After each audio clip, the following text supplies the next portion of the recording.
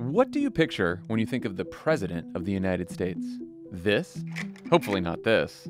Or maybe something else entirely. A limo with a motorcade.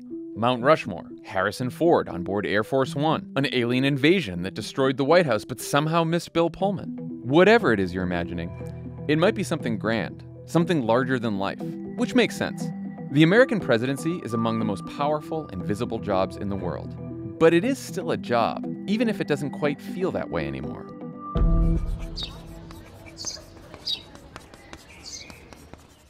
Every election, presidential campaigns seem to move further from substantive debates and closer to a casting call. Remarks about age, temperament, energy, looks, even the sound of a candidate's voice have all become commonplace.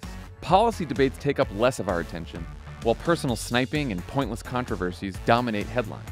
I'm fulfilling the legacy of Barack Obama, and you're not. Campaigns have become less about what a president should do and a lot more about who a president should be. But that wasn't always the case. Elections used to be about policy and vision. So what happened? What changed? And if voters are no longer looking for a highly qualified candidate with good ideas, what exactly are they looking for? If the 2020 primaries are any indication, the one thing voters prioritize above all else? Electability. Everyone wants to pick a winner. We saw that phenomenon play out in real time as Democratic candidates rapidly dropped out and endorsed the perceived moderate Joe Biden over the more progressive Bernie Sanders, who was viewed as a riskier candidate. So where does this idea of electability come from? We know in 2020 at least, it came from fear. Fear of choosing a candidate who'd lose in the general, someone who'd make it easier for Donald Trump to win a second term. And so Democratic voters overwhelmingly chose Joe Biden, who also happened to be an old white guy and the former vice president. He was familiar. He seemed moderate. He felt like a president. But this idea of a candidate who can win, someone who feels like a president, does actually begin to hint at just what changed about our politics. Because as the American president has begun to feel more like a character on TV, the process of electing a president has begun to feel a lot more like a game show. And while it's easy to try to blame a guy like Donald Trump for this phenomenon, Trump was just the symptom of a culture that has come to value celebrity over all else. And he also wasn't the first president with celebrity appeal. What about John F. Kennedy, a young and handsome leader who rode a newfound celebrity status to the White House? Or Ronald Reagan. He was quite literally an actor, mastering the look and feel of a politician while constantly cracking jokes with the press. Bill Clinton and Barack Obama had their moments as well. So to figure out how all this started, let's go back to the very beginning. The presidency was actually something of a contentious idea in the eyes of America's founders. The United States had only just broken off from England, and there was still a strong aversion to anything that looked even a little bit like monarchy.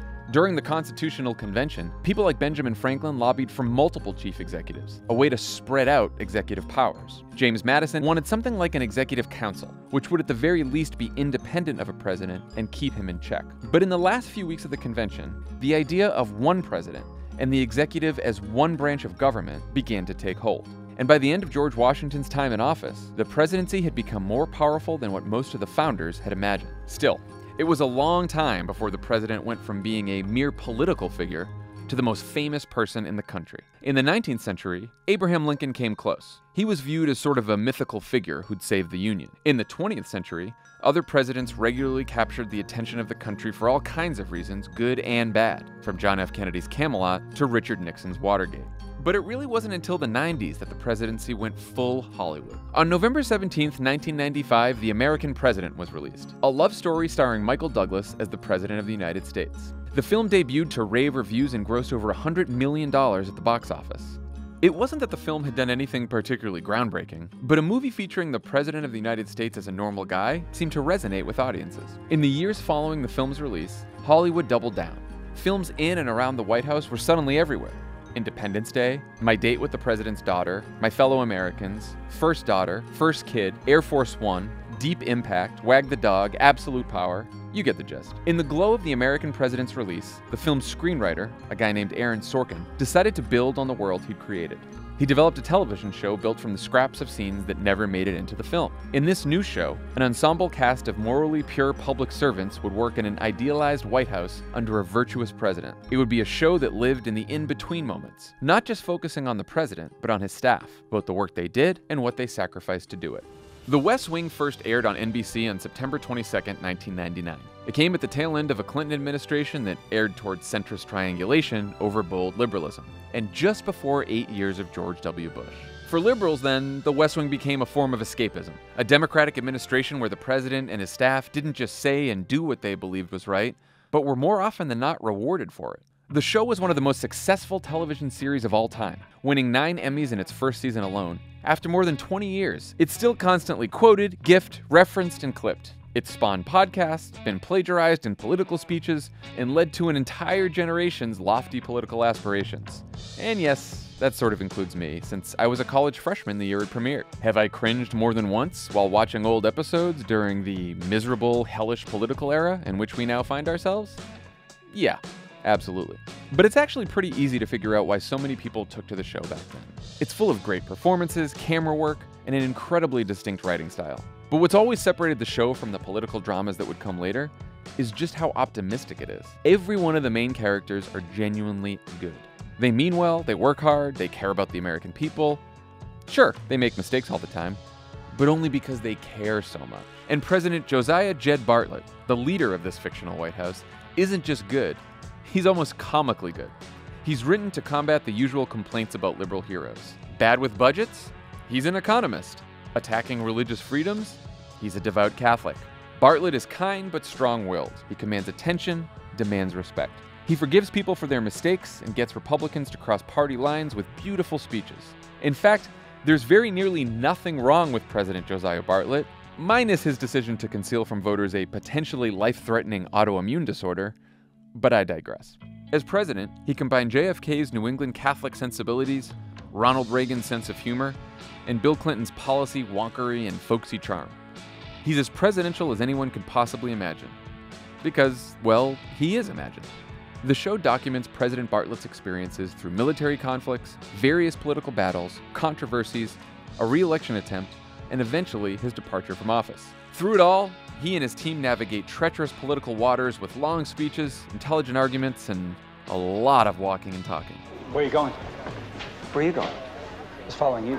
I was following you. The West Wing aired for 7 consecutive, critically acclaimed seasons. And as its popularity grew, the lines between fiction and reality became surprisingly thin. In the final 2 seasons of the show, which aired after Sorkin's departure from the series, the campaign to succeed Bartlett kicks off. In the role of the Republican nominee, Alan Alda played Arnold Vinnick, a moderate Republican senator who was modeled after John McCain. The Democratic candidate, Matt Santos, was played by Jimmy Smits. Santos is a young congressman from Texas full of hope, optimism, and bold plans. As the writers of the show set out to find someone to model him on, they actually landed on a young state senator from Illinois, a man who'd just given a speech at the Democratic National Convention. The hope of a skinny kid with a funny name who believes that America has a place for him too. As this fictional show mixed fantasy and reality, they somehow imagined what would soon become a very real presidential campaign in 2008. In a weird way, the existence of fictional presidents like Matt Santos, or Morgan Freeman's Tom Beck, Dennis Haysbert's David Palmer in 24, Tom Lister Jr.'s President Lindbergh, may have helped people imagine what it would be like to elect the first black president in the real world. Though, I will say, a script where the country elected a guy named Barack Hussein Obama just a few years after 9/11 would have probably been laughed out of the writer's room. A lot of times, reality is even stranger than fiction. But while elections may feel like a TV show, presidencies don't. After he won, Obama wasn't the star of a popular TV show. He was the President of the United States, which, believe me, is a whole lot less romantic than the West Wing makes it seem. I did not do a lot of fast walking and eloquent talking. I did a lot of sitting and typing. When I walked, it was down to the White House mess to get my 10th handful of M&Ms. When I talked, I could barely string a sentence together because I was so fucking tired all the time. The West Wing definitely got some stuff right, but it missed a lot. Because whenever the West Wing had to confront a boring or messy topic without a satisfying outcome, they could just skip over it, write it out of the show. We didn't quite have that luxury. As inspiring and historic as President Obama's election was, the day-to-day job of working in the White House wasn't nearly as glamorous, and sometimes it wasn't all that inspiring.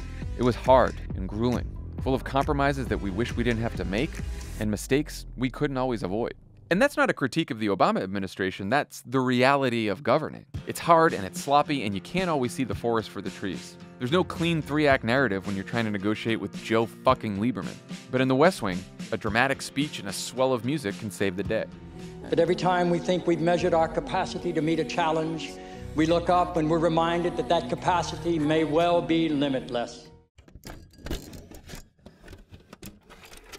The presenting sponsor of Crooked History is Demz, the first of its kind investment fund that through extensive research ensures you're only investing in S&P 500 companies that donate over 75% of their contributions to Democratic causes and candidates. You can finally put your money where your vote is. Search for the Demz ticker, that's DEMZ, wherever you invest, or visit Demz.fund to learn more. Carefully consider the fund's investment objectives, risk factors, charges, and expenses before investing. This and additional information can be found in the fund's summary or full prospectus, which may be obtained by visiting Demz.fund.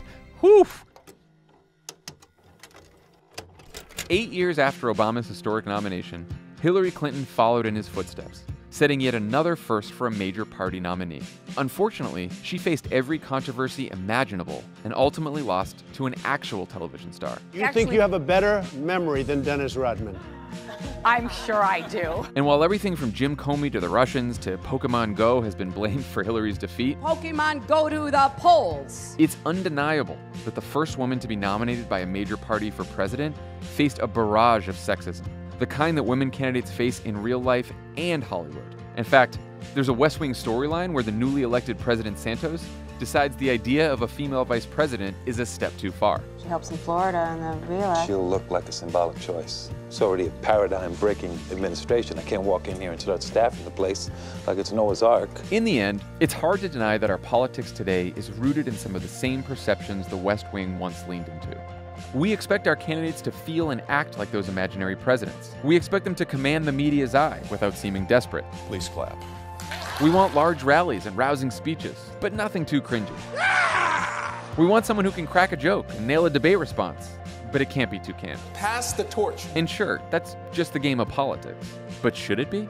The West Wing helped build an archetype of an idealistic president who can deliver soaring rhetoric. And while you'll never get this guy to devalue the importance of an inspiring speech, we should be careful about overvaluing how a candidate speaks, how likable they may be, how presidential they may appear, or any of that other shallow stuff that's rooted in our own biases, unconscious as they may be. What's most important to the actual job of being president is a candidate's beliefs and values, a sense of empathy and humility, wisdom and judgment. The job of a president is a grind.